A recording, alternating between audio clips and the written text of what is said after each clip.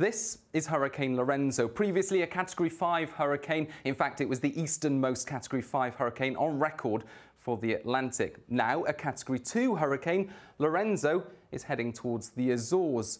But you may have heard reports that Lorenzo will impact the UK later this week. There is currently a lot of uncertainty about that, so let's take a look at what's going on.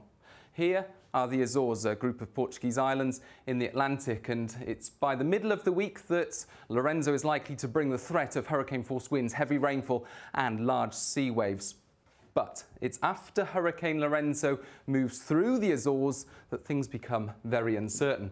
And that's because Lorenzo moves away from very warm Atlantic sea surface temperatures, shown here by red. This is currently providing the fuel for Lorenzo. However, as Lorenzo moves away from that fuel source, it starts to decay. It's at this point that we need another source of fuel for Lorenzo, and that comes in the form of the jet stream.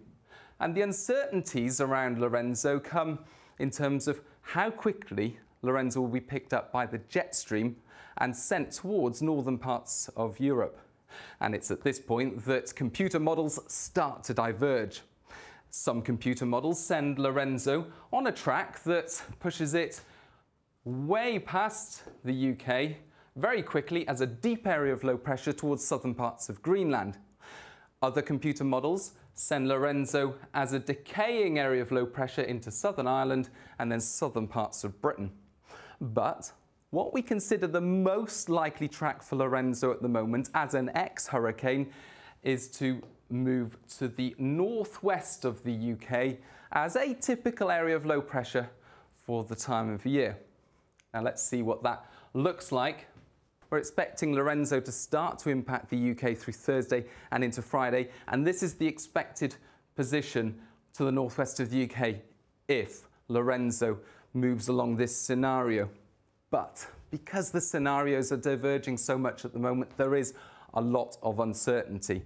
And it looks likely that Lorenzo, or at least the remnants of Hurricane Lorenzo, will bring strong winds, risk of gales and some heavy rainfall to the UK by Thursday into Friday. A lot of uncertainty at the moment because of these different scenarios. It is certainly worth paying close attention to the weather forecast over the next couple of days as we firm up on the details.